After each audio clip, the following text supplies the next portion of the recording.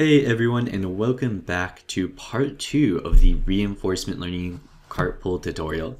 So today what we're actually going to do is, instead of just experimenting with Gym, we're actually going to get into building our model and making this whole thing work and putting it all together. So before we actually jump into the code, I want to talk a little bit about how our model will actually work. How will it learn from its experiences and get better over time? So there's a million ways you can do this. And what we're going to be doing is we are going to be making something called a deep policy. So when I say policy, all a policy is, right? It's a way that our agent, and by agent I mean our program, it's a way our agent chooses what action to make, whether or not to make the cart go left or go right. And in a more complex game, that could get much more complex in terms of having to jump and shoot and all these things at the same time.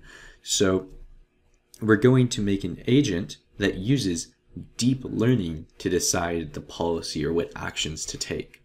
So if you haven't watched my classification tutorial videos in the previous videos I made, I would recommend going and watching those because I'll make references to them. You don't need to know it, but it would be helpful. So jumping off, the way our deep neural network will work is very similar to the way we would approach any supervised learning problem. We'll have an input, we will have a few layers. In this case, we're going to be using normal, fully connected feed-forward layers. And then we'll have a loss, and we'll try to optimize that loss and minimize that loss. So what's the difference? And the real difference is that instead of our loss being calculated by how wrong we were, our loss is actually decided by what our reward is, right? So if we have a lot of positive rewards and we're doing well, then our loss is going to be pretty small, right? Because we're not doing anything too wrong. But if we have a lot of negative reward, which in the cart pull example won't be the case, but if we did have a lot of negative reward, our loss would be very, very high because we would have a lot of error. So all we're going to do is build out that neural network like normal, but our error or loss will be calculated using our reward. So jumping into that, I'm actually going to create a few cells right here. We'll come back to this later after we've got our network made. So the first thing we want is we want an input layer, and I'm going to be using TF-Learn. So if you don't know TF-Learn, I also have a video on that. It's pretty simple. Lots of this will also just be normal TensorFlow. So the first thing we need is an input, something for input data. So we'll call that the observation, right? Because the observation is what we get from our environment.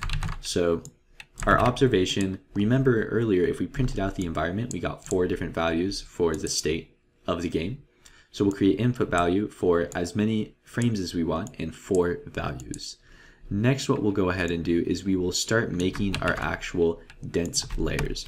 So we'll start off by creating a network and having a fully connected layer from the input data to this, or rather we'll connect the input layer to a new layer with 256 nodes and a ReLU activation function. Now there's 1,000 ways you can do this, but I'm just going to do it this way. So there's a lot of questions you can ask, and some of them I'll be able to answer as to why I made certain choices, but some of them are just because they work. Other ways might honestly work better. So we're going to do the same thing 2 more times and just have a few layers. The only difference in this layer is that we're connecting another layer to this network, not the input data. So make sure to change this right here.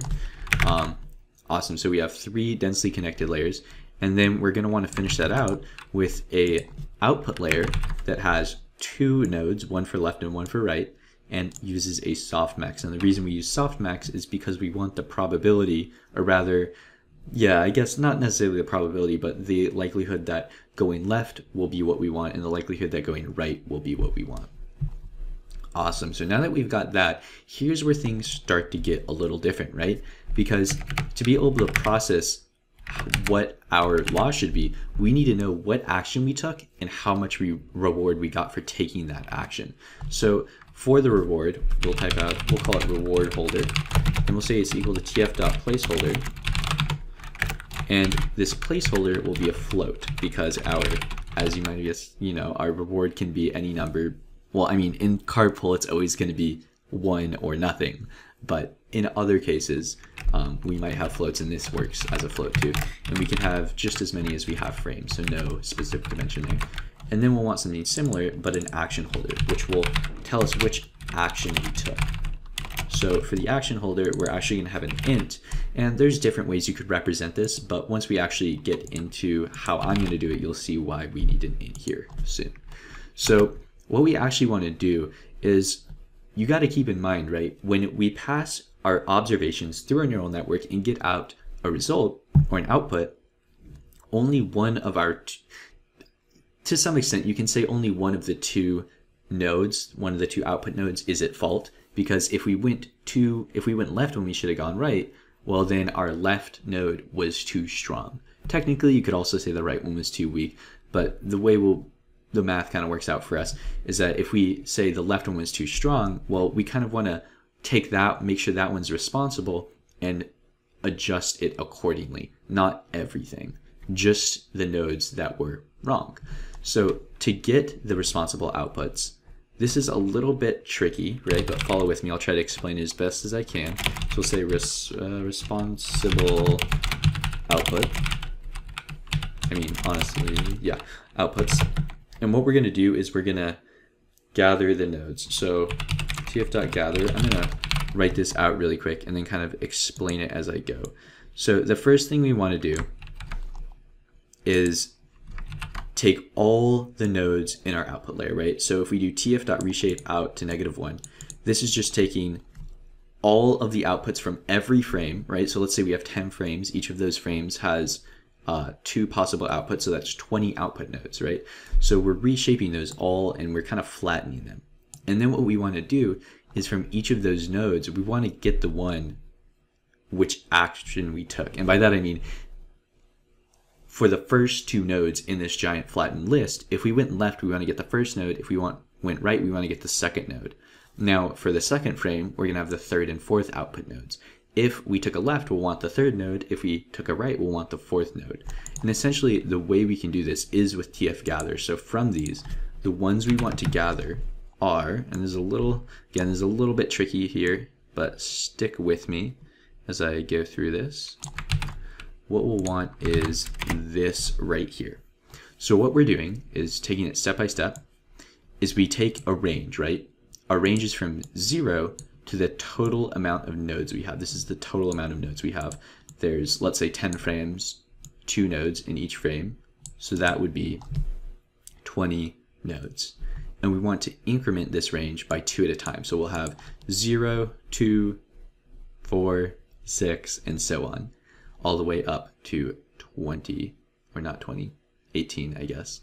And then we'll add the action holder.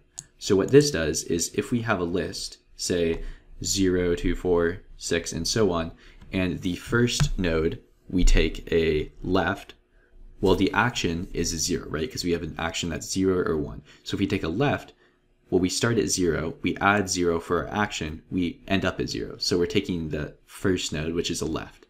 Now, let's say we have the maybe 5th node, right? Or we're talking about the 5th frame. So the 5th frame uses the nodes, the 10 and the 11th nodes. So we start off at 10 or 11, and then our action is either 0 or 1.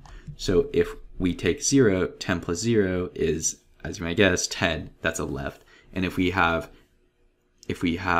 a right, that would be a 1 action. The action would be a 1. So 10 plus 1 is 11, and 11 was the node that represents the right movement. Now, this is definitely the most complicated, weird thing in the entire tutorial. So if you don't get it right away, it took me forever to understand this. Just go over it a few times, experiment with kind of how this works, and think over it a few times. And once you get this, you're definitely going to get everything else no problem.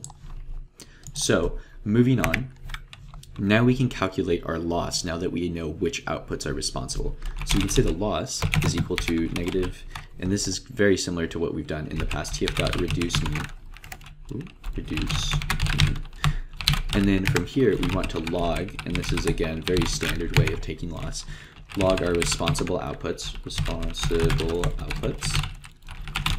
And then we want to multiply that by the reward holder. And why do we do that? The reason we do that is because we want our loss to be kind of corresponding to our reward. So let's say we got a -10 reward, right? Well, we want our loss, this part right here, to be negative. So multiplying our reward by our actual outputs that were wrong tells us, it kind of changes the scale and magnitude of our loss, which is, I mean, what the reward should be doing, right? Our reward is what decides how much loss we have. And then we just need to make, a nice optimizer. Simple, pretty standard stuff right here. We're going to use an atom optimizer. There's other things you can use. I'm just using this because it works. And for our update step, what we're going to do is we are going to have that optimizer minimize our loss. So hopefully no errors there. Oh, responsible outputs. Where is that? Responsible outputs. Cool. Hopefully that's good there.